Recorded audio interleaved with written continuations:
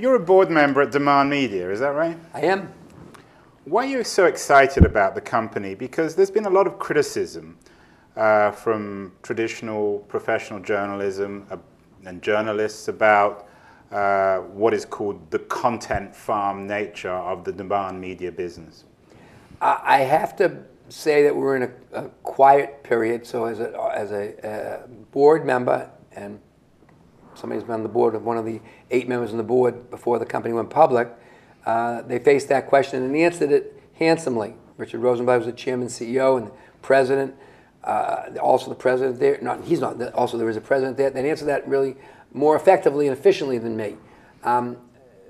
My own view is it has a wonderful magic, that company. I'm proud to be involved with it. I'm proud to be a part of it. I'm proud to be an investor, a shareholder in it. I'm proud to be on the board of it. The direction of my activities says that I generally do things that most of the time that are well-intentioned. I think that company is extraordinarily well-intentioned. I can't talk about something that I'm not legally permitted to talk about.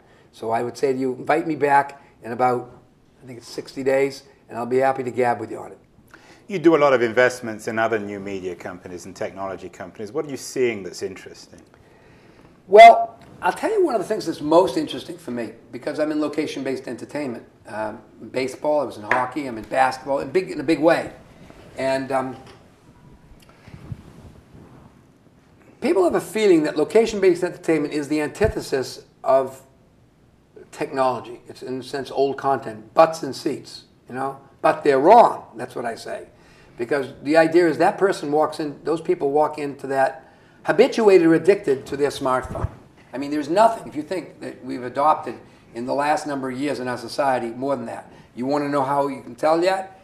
Go leave home, and as you drive out the driveway, you're down the street, and you pat your chest, and you don't have your wallet. You go, I'll pat your butt, I should say. You don't have your wallet. You say, well, I can borrow some money from the secretary. You know, if I stop by the car, which by the police won't be too much, they can always look it up, and I can do it. But you pat here next to your heart where you kept your phone. You go like that. I'm not going to be connected, right?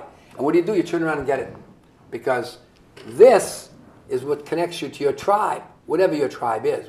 Your liked people, through your social networks, your business people, your family people. All these tribes that we have now are connected to this. But it's also all your pictures, it's all your information.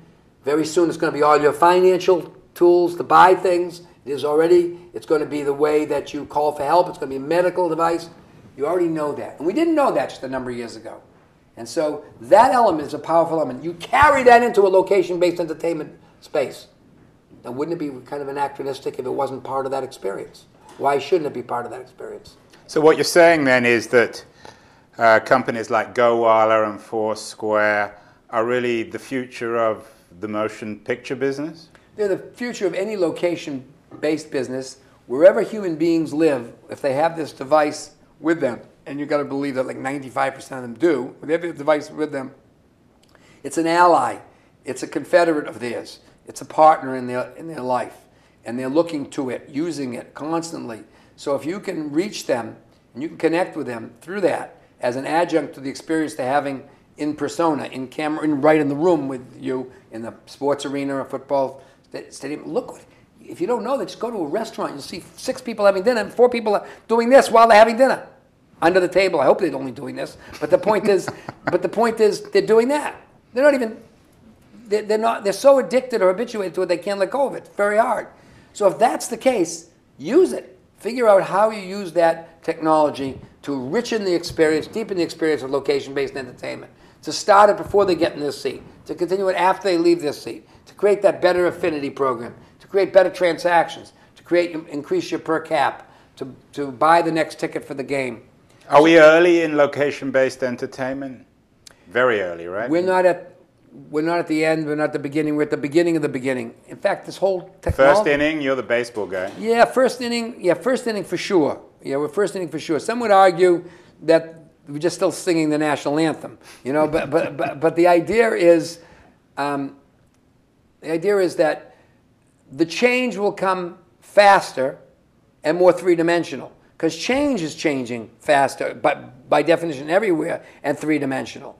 So you have to have a new philosophy. You're not going to get your arms around this. This is not like television. I'll get my arms around it. I'll wait. I'll get my arms around it.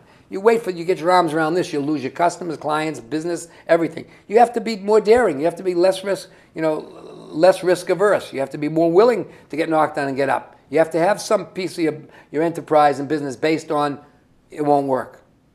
And so the idea is, if you change that and race towards the future, the monster gets smaller. If you run away from it and wait for it to reveal itself, it'll eat your lunch. For entrepreneurs out there who want to get their arms around you and have ideas about location-based entertainment, what's the best way to get hold of you? Well, first I'd say read my book, Tell to Win, because it'll give you a sense of what my message is. That's inside you, not inside me. And those tools and resources and resourcefulness that you have inside you from some of the smartest people in the world, all over different businesses: food, fashion, sports, movies and television, religion, every kind of business. And the story's always the same. Tell it, tell it, tell it. And you'll feel better, you'll get better results, and no side effects. After 4 hours, you don't have to call your doctor, and nothing bad can happen. So the idea is, that's how to connect with me first. And then after that, if you find that resonates, you'll find out where to connect with me in the material too. And if you don't know how to connect with me, then you have a problem, because I'm very out there and it's easier to find.